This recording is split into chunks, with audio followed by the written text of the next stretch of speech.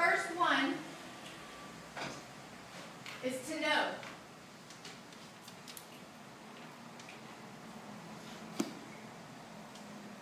What do we need to know? We need to know biblical truth. We need to know what God says about all of this. We need to go deep in the Word. We need to find everything, all the places where God is talking about being holy. And we need to receive revelation on that.